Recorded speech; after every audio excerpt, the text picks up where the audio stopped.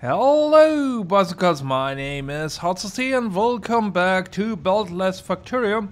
Well, last time we noticed that here at our research lab one train is missing, and it's the military science train. That's why we don't have any progress in our research.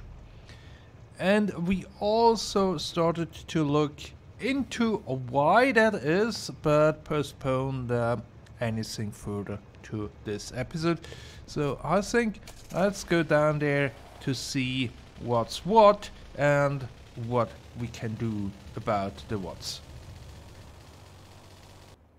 When we look at the situation down here, we can see there is one train waiting for picking the science packs up, but there is nothing in the chest. But if we then go down here, we can see there is a train that is just delivering down here, and on these two stations we have plenty of science pack.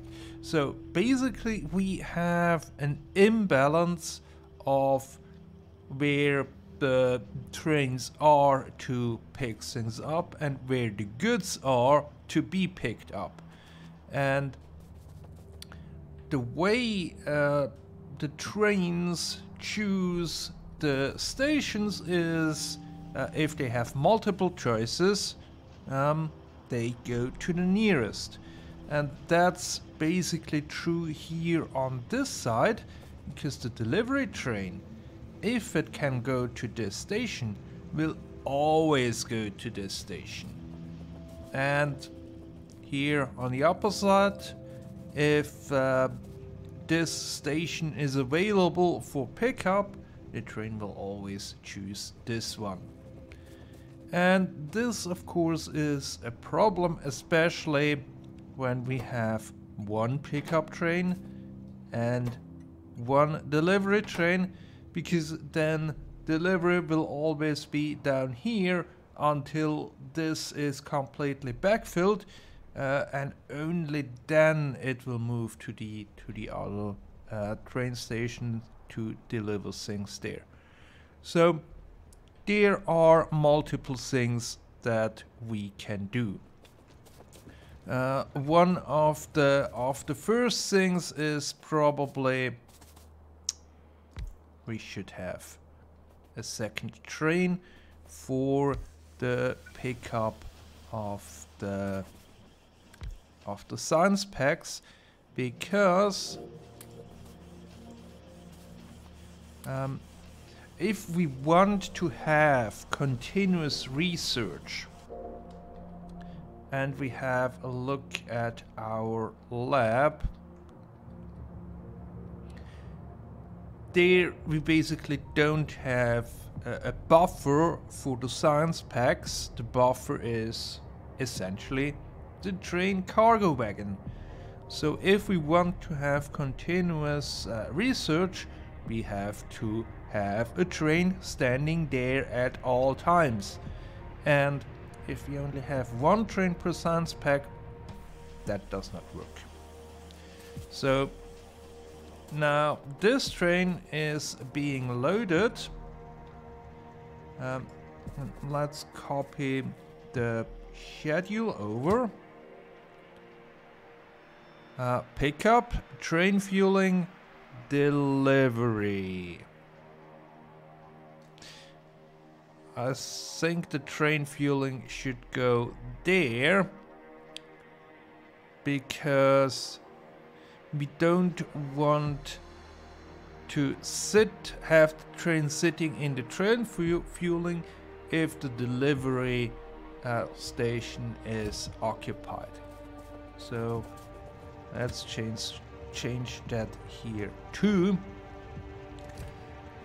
That's one thing sorted. Then we probably could also do with another train up there. Need more coal. Luckily I have some in my car, because I constantly need to refuel some of the starter furnaces and starter burning miner that are still there, that have done a good job throughout this series. Don't regret to have them, aside from the need that they constantly need refueling. Okay, I think we can send that train on the way. And now the more difficult part. What we also want to direct the trains to the station where the input materials are needed. Meaning the station that has nothing to load. And with the setup, we have 2 delivery stations. So train will decide this one or that one. And independent of which one the train chooses, on here we will always get some input materials to be produced. So we can ignore this pickup station. And then basically we only have to tie this pickup station to that delivery station, this pickup station to that delivery station. And the way we do that is we have this on here, and connect that there. And here we want to have the count of this, of the military science pack. That should be, what do we have here? 4,000. And a train can hold 8,000.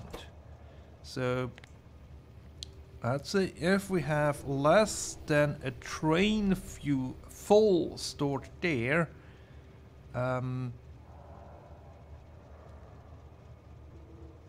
then we will put out a signal. Let's make this a yellow signal, and we will make it 1 signal. And yes, that's currently true. So let's then use a bit of green wire and bring that part over here.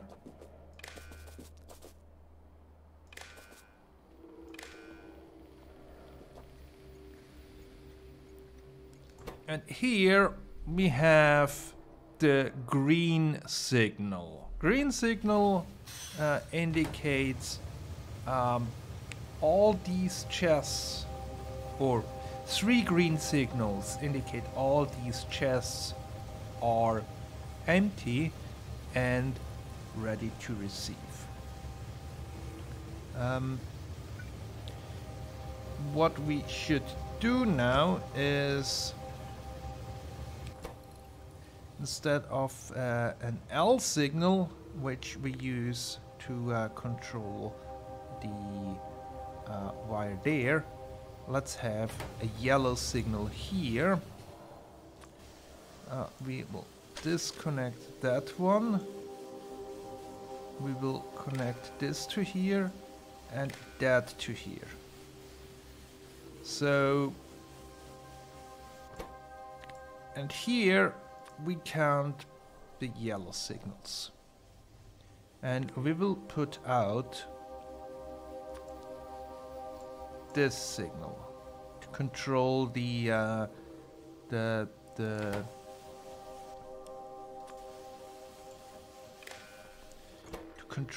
the train limit.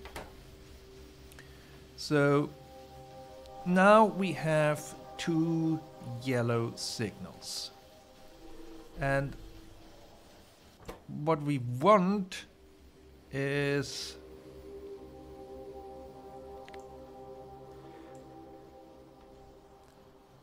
we need at least one yellow signal. Right? Is that correct? Either we have space here or we have space there. So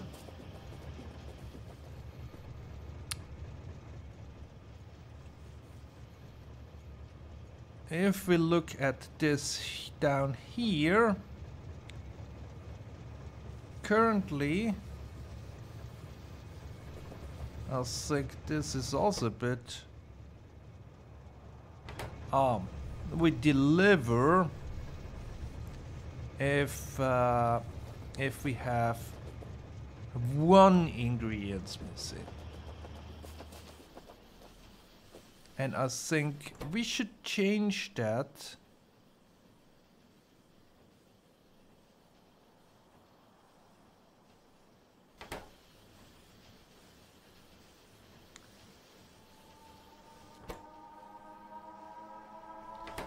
We should change that. How should we change that?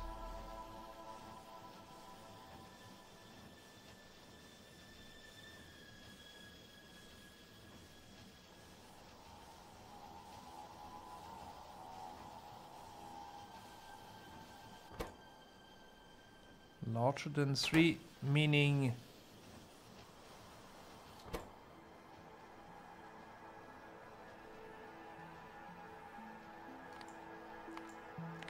let's make this. If we have more than one ingredient missing, only then we output the signal. So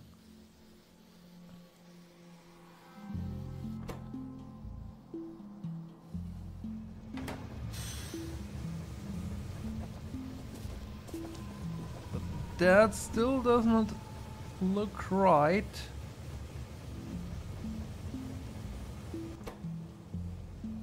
Because here I would expect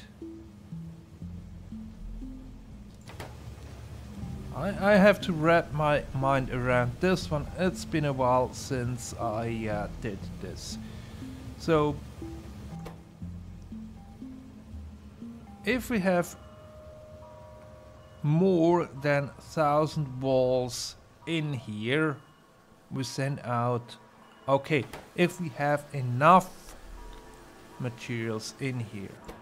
So basically, if we reset this the way it was like this, right? Let's copy that and make that the yellow signal again. So basically we get a signal for each of these ingredients if there is enough in here. If enough is in here, we get 3 signals.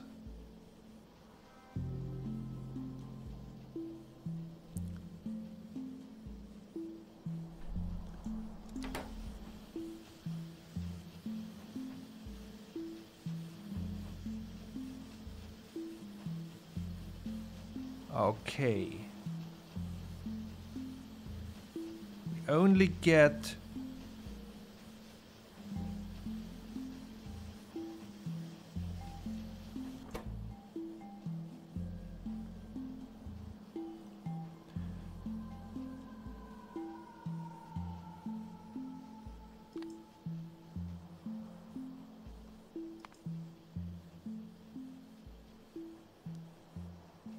okay, maybe let's do it this way. Only if we have enough of everything, or not enough of everything, then we put out a yellow signal.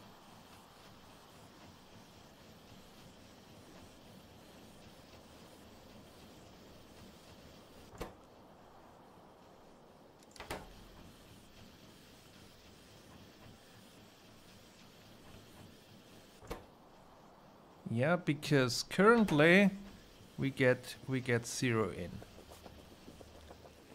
That seems to work. So let's try to implement the same thing down here, where we connect this, and then green wire to the other side.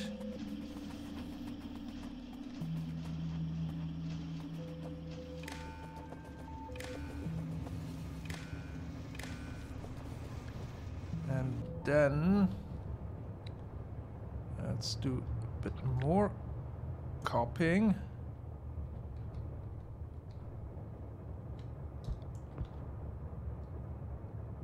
And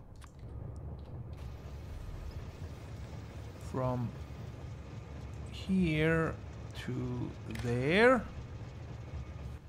And then can remove this wire, but add the wire there.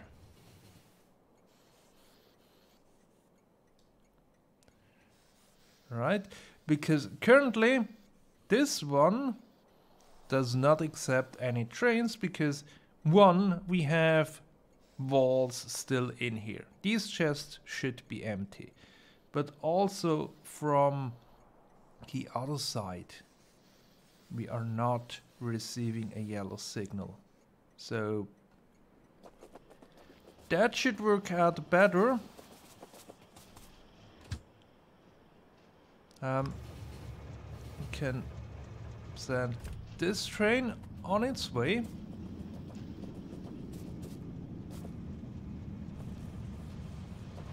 And now we can see we are loading this train as well. And I would guess we have similar issues also in other places. I mean, we don't have this connection from output to input anywhere. And here we do have 2 delivery trains. We have 1 delivery train, but 2 pickup trains. And this one is also stuck up here, while we have plenty of goods down there. So I think I will go around and add this setup that we have here for all our science stations.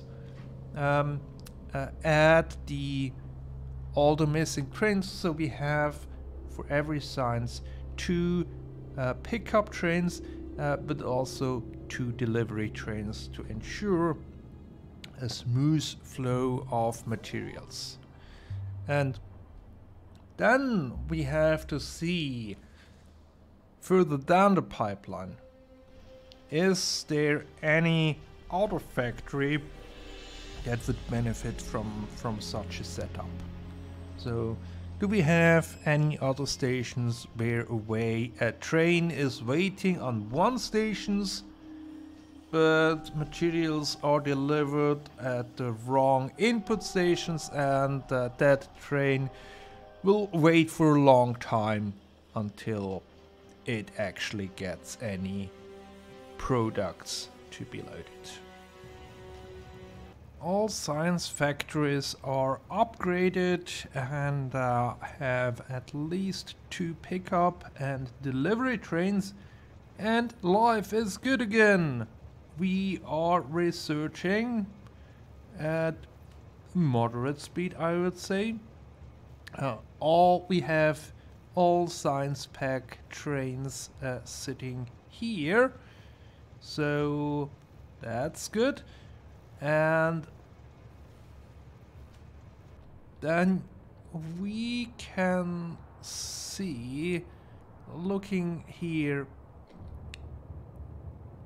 we have a train sitting at a pickup station, but it's the middle one, and that's because the destination is full. Here we have one destination full. Here we have another one, destination full. Destination full, destination full. Full. Do we have anything down here? No. Then up here, think these are... We have a gem there. That's not good. That's not good. Need to sort out that train issue. But other than that, I think we are good with this setup. We don't need this amount of fine-tuned control for other stations. And we shall see in the next episode how we are actually doing with science, how many science packs we are producing, and hopefully we can then come up with a number of science packs per second that we want to achieve in order to reach the goal of this series. So hope you enjoyed this one and join me next time for more Beltless Factorio. Until then, goodbye!